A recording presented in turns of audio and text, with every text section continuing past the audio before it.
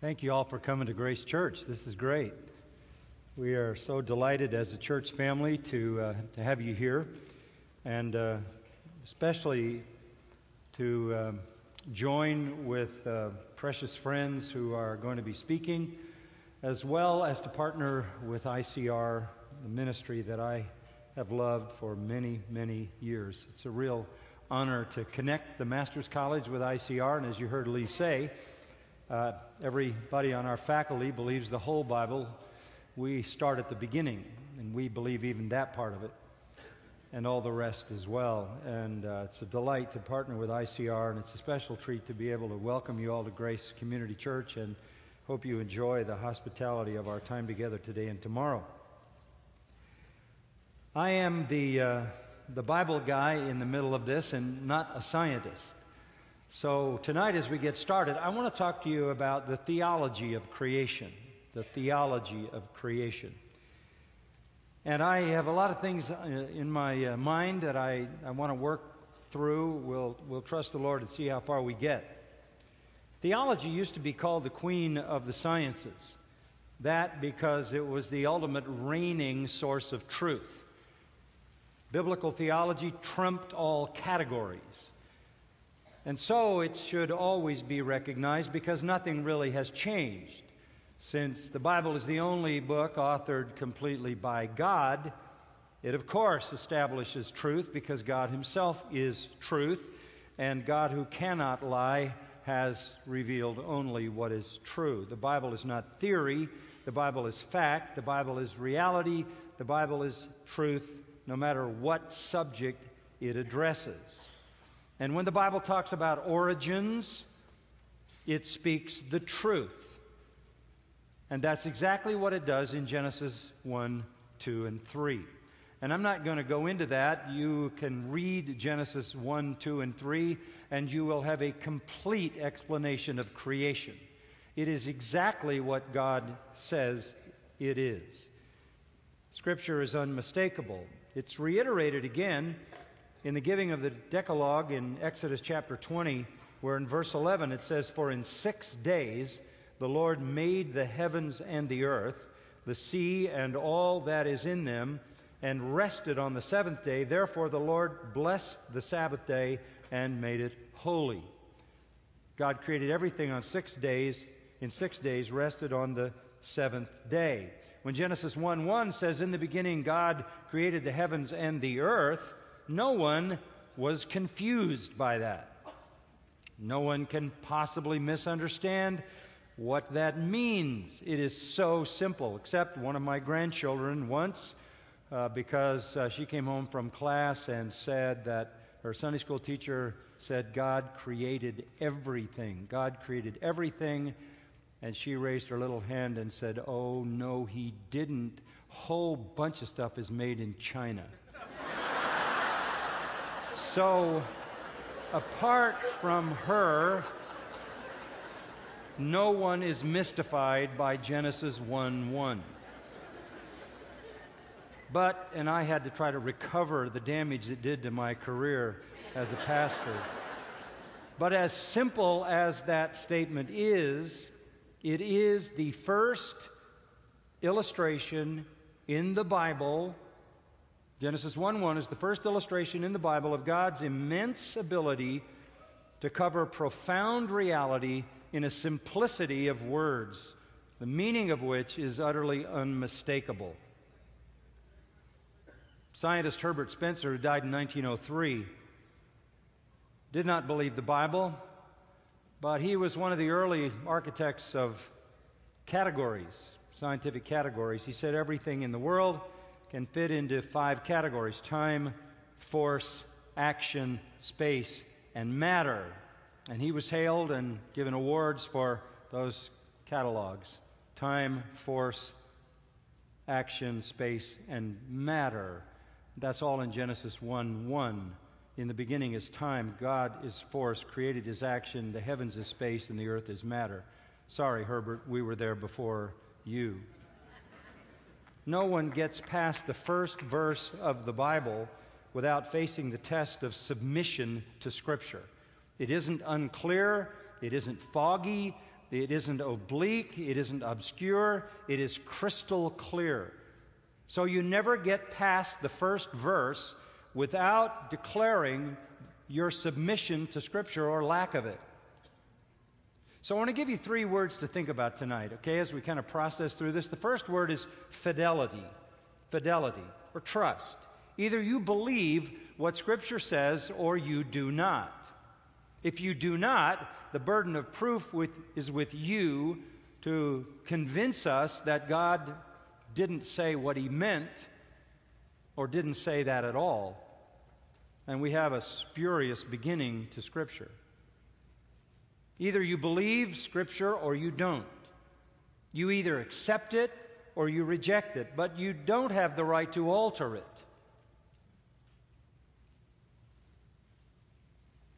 Think about it this way.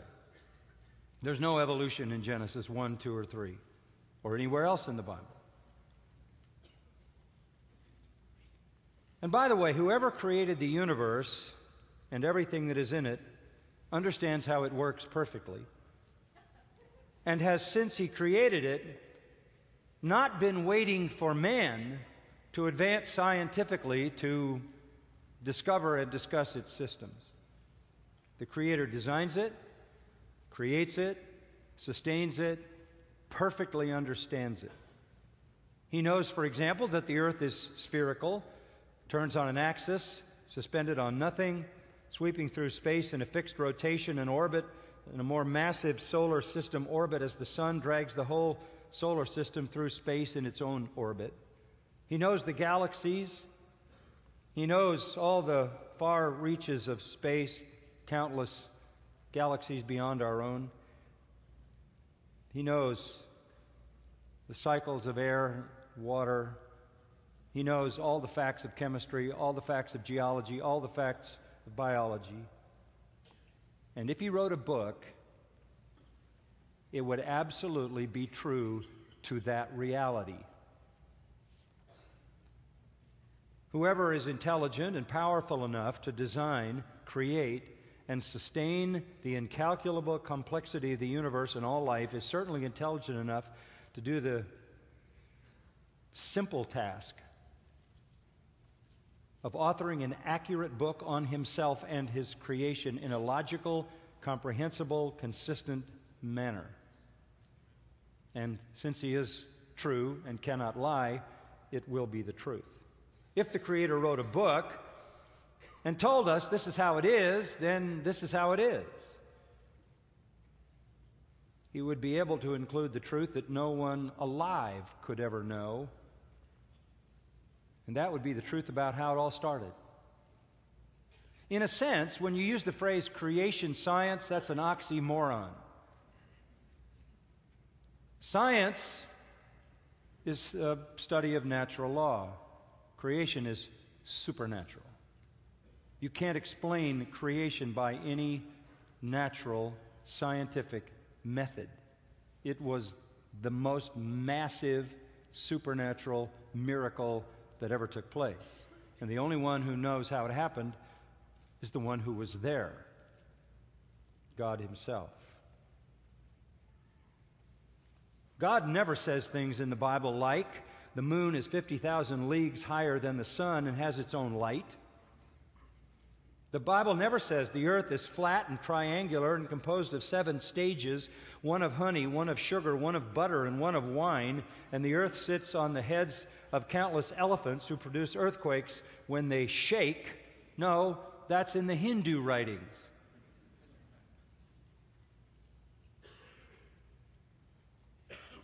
The Creator never says there are only 13 members of the body through which death can come.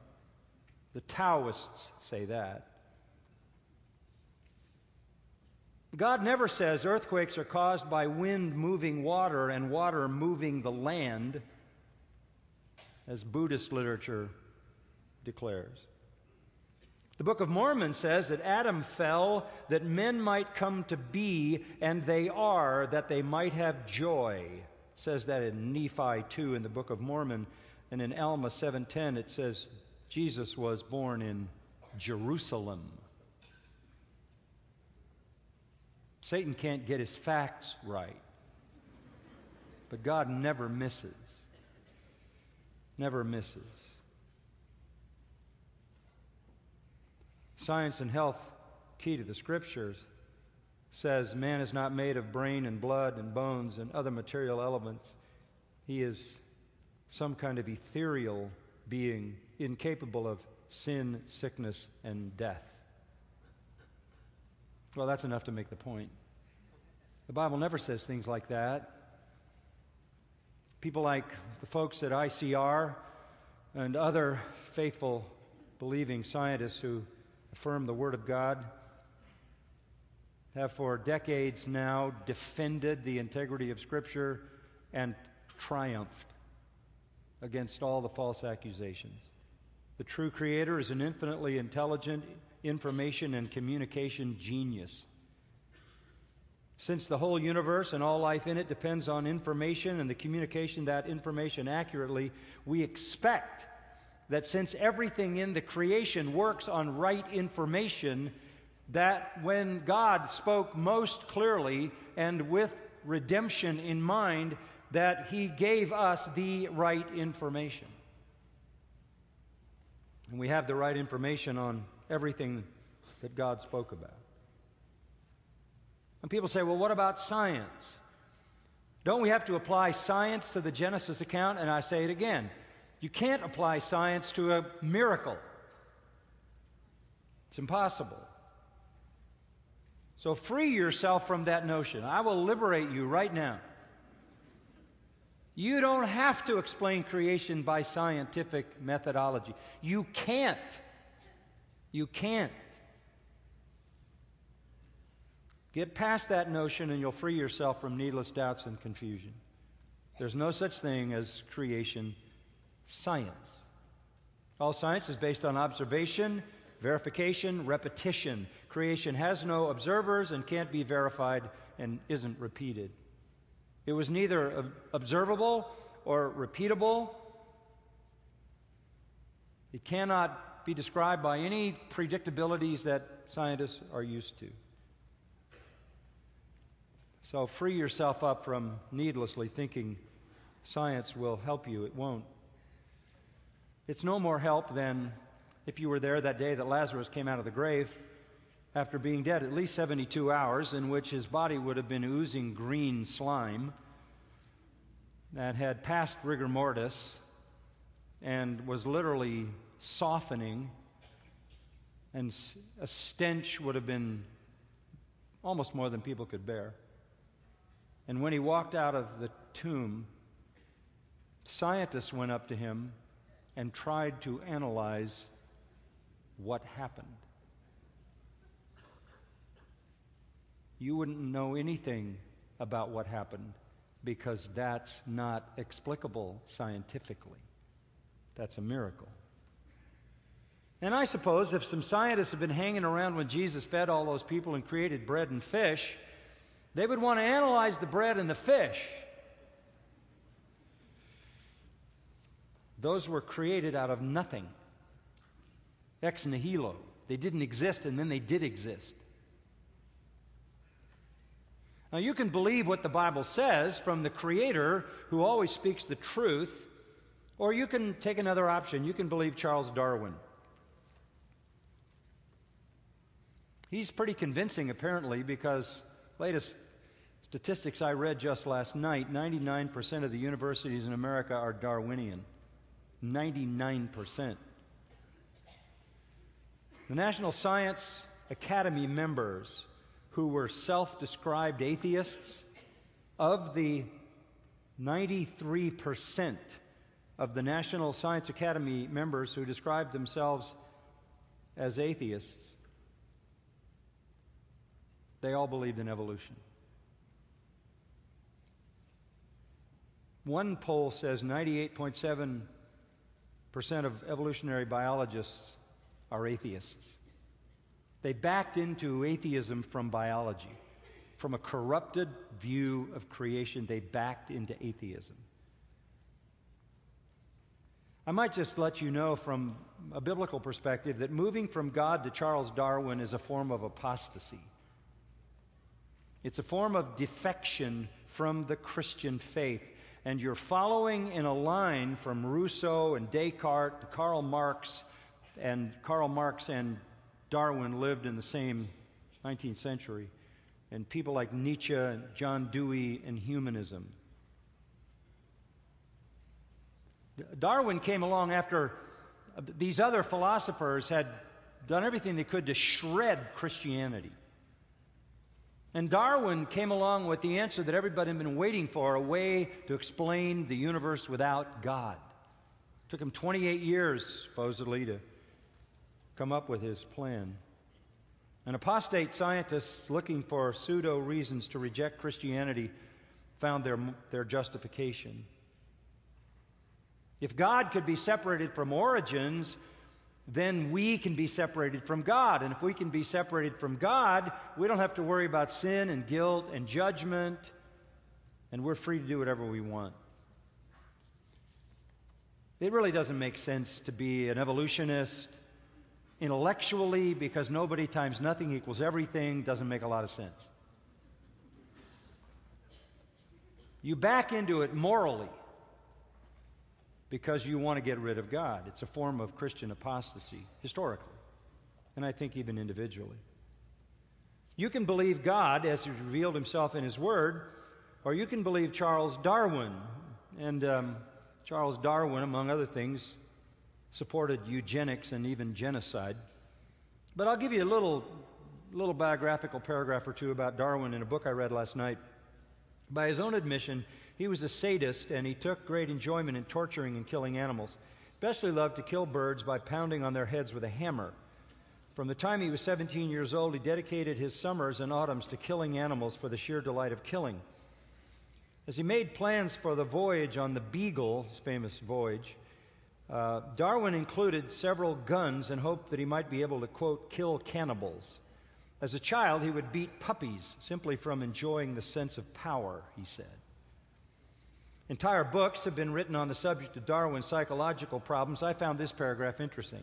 He suffered from depression, agoraphobia, fear of crowds, insomnia, vision alterations, hallucinations, malaise, vertigo, shaking, tachycardia, fainting spells, shortness of breath, trembling, nausea, vomiting, dizziness, muscle twitches, spasms, tremors, cramps, colics, bloating, headaches, nervous exhaustion, dyspnea, skin blisters, tinnitus, and sensations of loss of consciousness and impending death.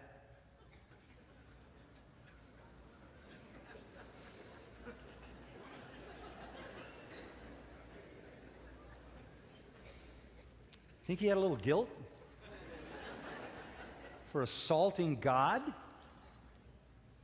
Now, if you want to pick Darwin for your hermeneutical genius to interpret Genesis, you just need to know that. According to his own testimony, he said his problems began at 16, and by the time he was 28, he was virtually incapacitated by mental illness. Spent the last 43 years of his life as virtually a mental invalid. And yet, his book has redefined the worldview. I don't think you're going to get sweet water out of a bitter fountain, do you? Or good fruit off a bad tree. Creation cannot be understood any other way than by believing the revelation of the Creator. He's the only one who was there. He's the only one who knows. Creation has no connection at all to science. Creation was not a scientific event. As if natural law played any part at all, it played no part. Nothing explained by science happened in those 6 days. Nothing. All that is left for the reader then is fidelity. Either you are going to believe the Scripture and be faithful to the Scripture, or you are not. But don't come and impose Charles Darwin on God's holy word. Well, somebody says, couldn't God have used evolution? That's an irrelevant question. That's an irritating question. That's an intrusive question. That's a silly question. He didn't, because he told you what he did. He said he made everything in 6 days. You going to argue with him? Turn for a minute to Job 38. I wish I could just read 38, 39, 40, 41, 42. I'm resisting that urge. I just love this.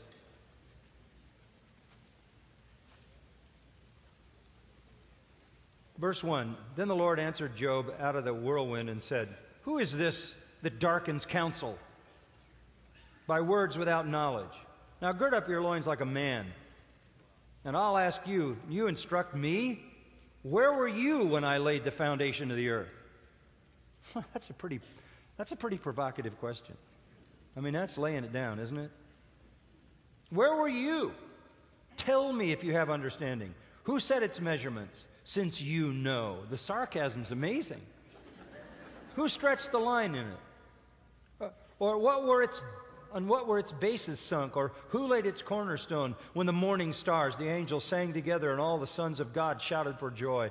Or who enclosed the sea with doors when bursting forth it went out from the womb? And when I made a cloud its garment and thick darkness its swaddling band. I mean, this is just brilliant poetry. And God is just saying, don't give me any of your guff.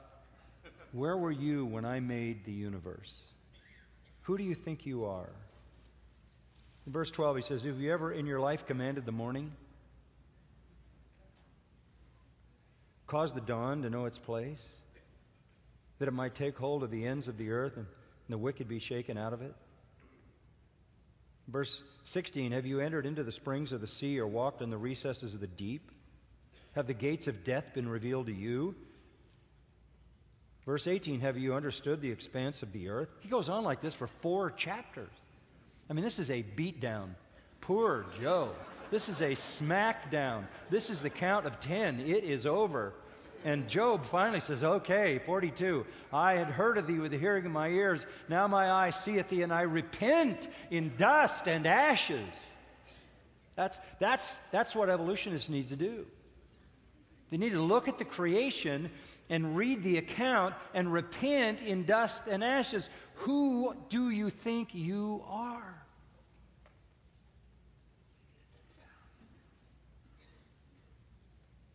Questioning God.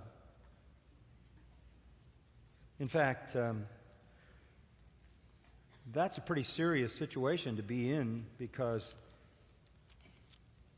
Hebrews 11:3 says, By faith we understand that the worlds were prepared by the word of God, so that what is seen was not made out of things which are visible. Did you hear that? What you see was not made from something else you can see. That's evolution. What you see was made out of nothing. It is the way it is because it is the way it was created. I know we have people coming along and saying, well, you know, we have to accommodate science, and so they came up with intelligent design ID, and they think it's maybe a safe middle ground, but it's far from safe, because it's deadly dangerous to reject the God who is creator. This is not a good place to be. This is a bad place to be. People who reject the creation account because they don't want the God of Scripture are in the most dangerous position anyone can be in, and the position that all rejectors of the gospel are in. They're not helped by some middle ground. It's not safe. But again, by embracing evolution, sinners have enthusiastically tried to avoid morality, responsibility, guilt, and judgment. Evolution is hostile to the Word of God. It is, as I said earlier, and I want to repeat it, a form of apostasy from Christian faith. Listen to these words. 1 Timothy 6:20. O Timothy, and this is I take this as a minister of the Word of God. O Timothy, guard what has been entrusted to you. And what is that? Divine truth, divine revelation. Preach the Word. Guard what has been entrusted to you, avoiding worldly and empty chatter and the opposing arguments of what is falsely called knowledge, which some have professed and thus gone astray from the faith. Evolution is a form of apostasy from the Christian faith. So the first word that I want you to think about is fidelity. Fidelity. Trust in the Scripture. Trust in the Scripture. And know this, that all of these brilliant scientists who believe the Word have your back. They have your back with their skilled and accurate understanding of reality. And they will tell you, they can't tell you anything more than Genesis tells you about creation. But they can tell you this: evolution has not happened, and it does not happen, and they can prove it. And that's all you need to know. There was an interview with probably the most prominent national ministry in our country. You would know. I'll give them the benefit of the doubt and not name them. They claim to be Bible-based, Christ-proclaiming, gospel-centered. A question was asked about their view on origins and sent to the president of the organization. The organization's response I saw, and here's what it said. The organization takes no stand on creation, avoiding such secondary issues. Our efforts are designed to bring people together based on the historically essential doctrines of Orthodox Christianity. Creation is one of those secondary doctrines. We believe it falls into the category of non-essentials like spiritual gifts, eternal security, and the rapture, and a few more. It's amazing. What? So, it doesn't matter how it started or how it ends. It doesn't really matter whether you get to the end, apparently. They're not concerned about eternal security.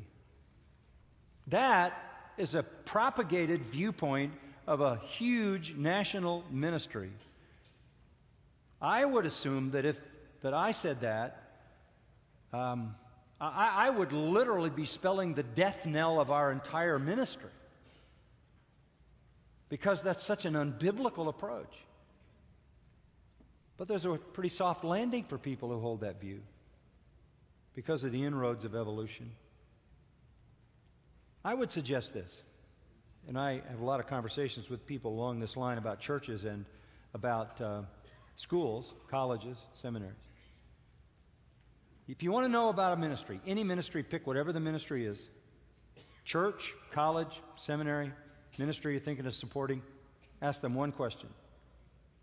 Do you believe in a 6-day creation as revealed in Genesis 1 and 2? Just ask them that and you will know. If they say no, then they don't believe Scripture. And if they don't believe Scripture there, they may also have decided they don't believe the Scripture that's against homosexuality either, or who knows what else. The answer that reveals your attitude toward Scripture in Genesis 1 and 2 also reveals your attitude toward Scripture everywhere else.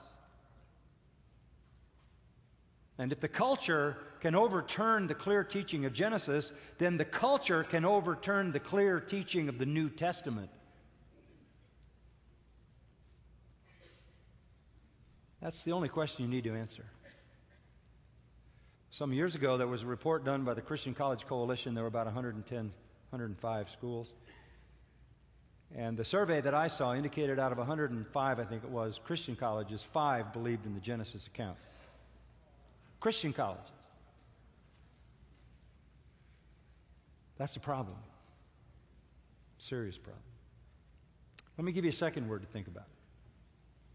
First word is fidelity, being faithful to Scripture. Second word is simplicity. Simplicity. The Genesis account, by all honest consideration, is simple, plain, clear, perspicuous, uncomplicated, unmistakable. And it just keeps being repeated throughout the Bible. You know what it says in Genesis 1 and 2. I read you Exodus 20, verse 11. You can see it again in Exodus 31:19. You can see it again, for example, in the New Testament account. In the beginning was the Word. The Word was with God. The Word was God. Everything that was made, He made. Without Him was not anything made that was made. In Him was life. That is what makes God God. He is life. He doesn't just give life. He is life. He is the original eternal source. That is called by theologians the aseity of God. It's His self-existence. He is eternally self-existent. And from Him comes life. Everywhere in the Bible that talks about creation gives God the full credit for creation. Deuteronomy 4:32 speaks of the day that God created man on earth. The day that God created man on earth. Look at Psalm, I'm just picking and choosing a little as I go. Psalm 104. And again, you know the Psalms well enough to know that they affirm the creation of God. Bless the Lord, O my soul. O Lord, my God, you are very great. You are clothed with splendor and majesty, covering yourself with light as with a cloak, stretching out heaven like a tent curtain. He lays the beams of His upper chambers in the waters. He makes the clouds His chariot. He walks on the wings of the wind. He makes the winds His messengers, flaming fire His ministers. He established the earth upon its foundation so that it would not totter forever and ever. You covered it with the deep as with a garment. The waters were standing above the mountains. At your rebuke they fled. This is the creation. This is how Scripture always refers to creation. It is never anything but a work of God for which God is to be honored and glorified. And the language is always very simple. Isaiah 40:28, do you not know? Have you not heard? The everlasting God, the Lord, the creator of the ends of the earth, does not become weary or tired. Or Mark 10:6, and there are so many. From the beginning, God made them male and female. Ephesians 3:9, God created all things. Colossians 1:16, by Him all things were created. And there are so many, I won't take more time. It's just simple, and that is why the Bible says, fear God, glorify God, honor God, worship God as Creator and Redeemer. This is a pattern for all our worship and for all the worship in the Old Testament. We worship the God who creates. Isaiah says this again and again and again. We worship the one who is the Creator and the Redeemer. That's just for the sake of emphasis. I want to give you a third word, just so we can hurry on. I don't want to take the time from other speakers. And this is priority, and this is where all this is kind of going. The creation account is not something you trifle with. It's not secondary. It's not arbitrary. It's not obscure. It is preeminent, primary, essential, critical, clear, and it is designed for a purpose. Okay, so the third word we'll call priority. So we have fidelity, simplicity, priority. Why did God create? Why? What was His priority? What's the priority for the creation? What's the purpose for which He made everything? What's the goal? What's the end game here? What's this all about? And I'm sure if you've thought at all about cosmic things like that, you've asked yourself, why am I here and what's this all about? There has to be a purpose for this. There has to be a scheme. There has to be an end. There has to be an objective for the creation itself. What is the objective? What is God doing? What is He accomplishing? And we have to believe also that God not only created, but God providentially controls. You know the word providence, that great word? Providence describes God's total control over every single contingency, every circumstance, every act and reaction. in the universe is under his control. There isn't a rebel molecule or a rebel word or act going on that is outside his control. That's what we call providence. So God is both creator and sustainer. And by providence, he moves the whole creation toward an end. That was Jonathan Edwards who said, providence subordinates everything. Providence subordinates everything. Everything in the affairs of men is subordinated to the providence of God. Everything from creation to consummation is part of some plan. And God is working every single detail. There's not a hostile molecule. There's not a person operating for a split second outside the plan. And yet, people have freedom within that. That's part of the mystery of God's will. But where is it going? Where is it going? Were the skeptics right that Peter was addressing? All things continue as they were. Does this just go on until we all die in Al Gore's nightmare? Is that where we're going? Or is this thing eternal? Is this thing eternal? I mean, is it 5 billion years old? Do we have 5 billion more to go? And do we have to preserve it for as long as they're telling us it's been here? And if that's our responsibility, we're in trouble. And we can't even control the freeways. And then the Bible says, look, if you think we're messing up the planet, wait till you see what Jesus does to it when it disintegrates. 2 Peter. Where's it going? Where is it going? This is the most important thing I will say. The entire creation is a stage. It's a theater. It's a theater for redemption. The whole creation exists so that God can call a bride to heaven for his son. That's what's going on. It's all leading to redemptive purpose. God is gathering a bride for his son. Before the world began, God determined redemption. He wrote down the names of the people who would be redeemed in the book of life before the world began.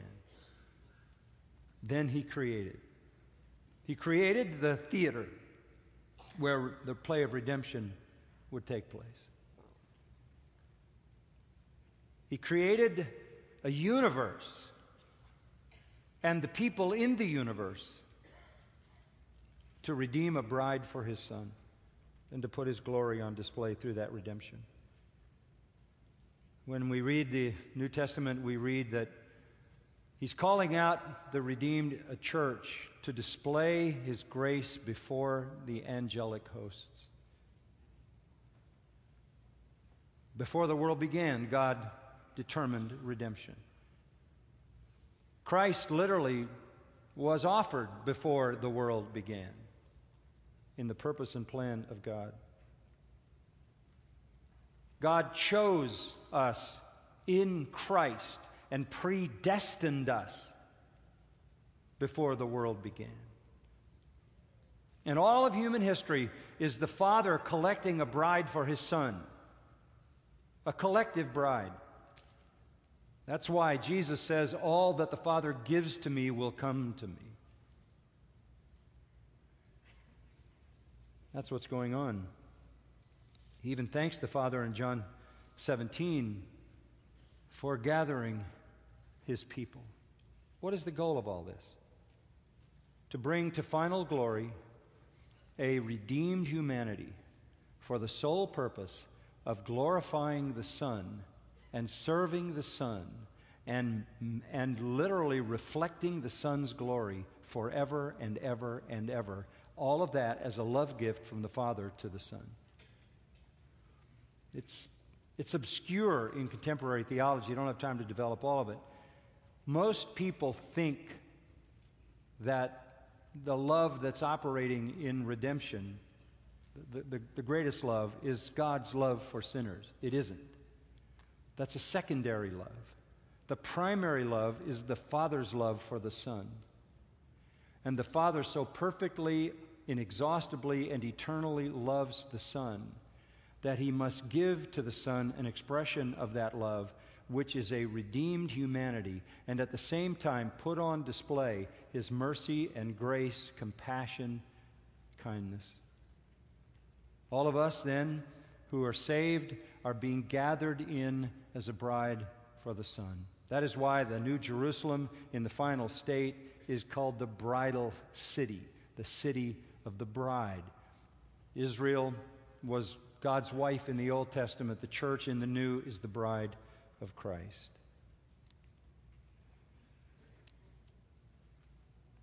There is no reason for God to have some useless billions of years go meandering by to achieve his redemptive purposes.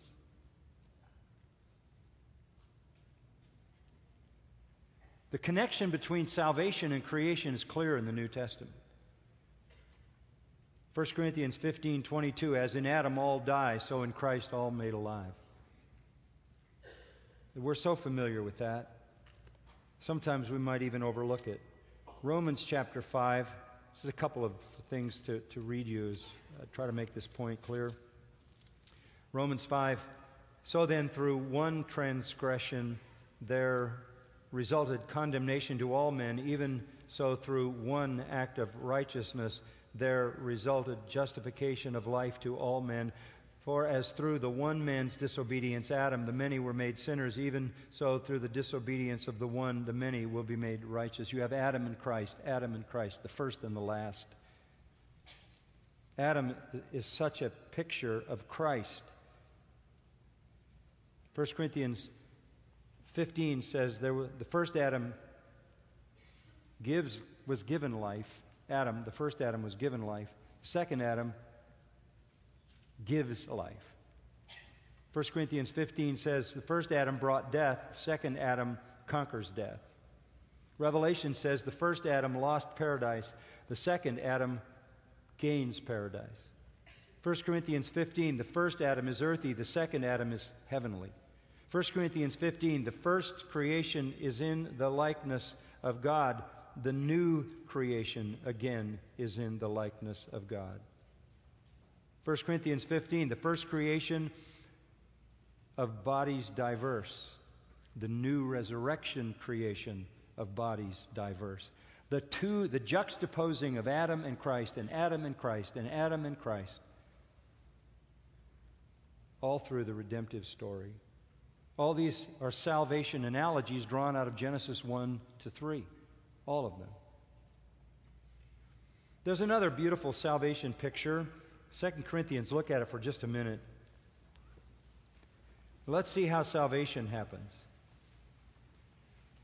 2 Corinthians chapter 4, verse 6.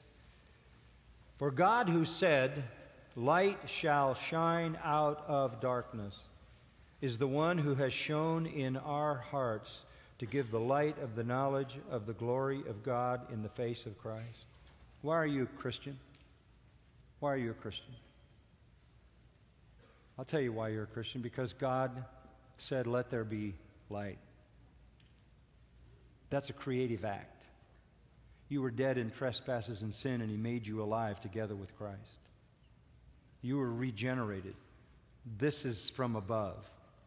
You must be born from above. You know that, John 3? You must be born from above. Nicodemus understood that. He said, how can that happen? Because he knew you can't make a contribution to your own birth. What role did you play in your own birth? It's an absurd question. It's equally absurd in your spiritual birth. The whole point of the analogy is that there's a heavenly work going on in which you don't participate. This has to come from God, and it's a creative act. He says, let there be spiritual light. and all of a sudden the glory of God shining in the face of Jesus Christ in the gospel becomes clear to you. That creative miracle that happens in a moment in the life of a believer is like God stepping out into nothing and saying, "Let there be light," and there was light.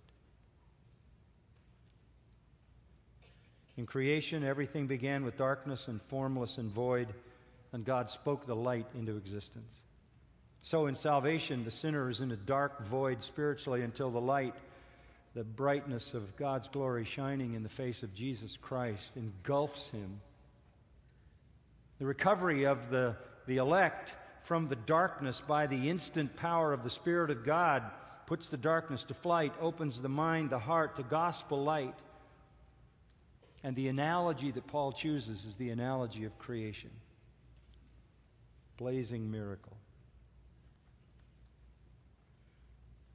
Now, the whole purpose of our existence is redemption. There's no point in dragging it out. Not only is there no evidence of it, that's not how it happened, but what's the point? You say, well, do you believe it's 6, 7, 8,000 years? It's as long as Scripture says it is, and that's pretty good. Pretty good guess. As close as we're going to get. But then you have to ask the question, why would God make it any longer? He's trying to reach a goal, and the goal is redemption. And that's exactly why he's done what he's done in creation. Creation isn't the end. This whole thing is going to be burned up. This is a disposable planet, completely disposable. It's going to be an implosion. The elements are going to melt with fervent heat. The whole thing is going to go out of existence, and it'll be over. And then we'll see the Lord in an equally dynamic miracle create a new heaven and a new earth in a split second. This is just for now, and it's a brief now, but the redeemed are forever, and that's God's purpose. If you trust His word for redemption, you can trust His word for creation, right? Let's pray. Father, we thank you for time tonight to think about these things and what your word says with regard to creation, redemption. Give us that fidelity, that trust, that faith in your word. Make us people who believe you, know you to be a God of truth who cannot lie. And we remember that Genesis is quoted or referred to by every New Testament writer, maybe 350 times. So those who wrote the New Testament believed in the truth of the Old. May we follow their lead. Make this conference rich, blessed, informative, encouraging. Strengthen us to hold high the banner of biblical truth and use us to bring many to the knowledge of Christ. We pray in His name. Amen.